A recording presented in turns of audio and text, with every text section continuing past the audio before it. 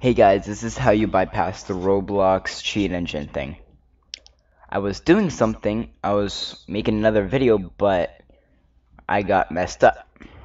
So let me just reset the settings. Okay, so what you want to do is go in your desktop and right click and hover over new and create a new folder. I already did that. Call it cebp. Well, it could be anything, but I prefer cebp. Anyways, now the link to the NoPDE engine 6.4 will be in the description. So check that out. What you want to do, you want to open it.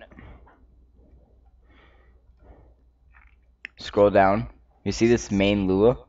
Just go right under it. You should see NoPDE engine.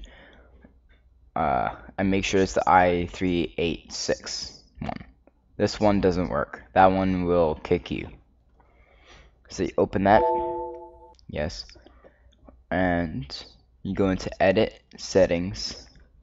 Roblox with a capital O, or Roblox with a capital R, player with a capital P, and beta with a capital B, .exe. And then you go into scan settings. And then you click that. Don't store temporary scan files in Windows temp directory. You click that folder thingy, and then you go. And then you click the cebp folder, and then OK. And you have successfully bypassed the cheat engine thing, the cheat engine block. Now, since I got a lot of time, sorry my mom was on. I remember that video. I'm gonna go and hack on Apocalypse Rising. Oh my god. And also every time you join a new game, you gotta open up a new NoPD.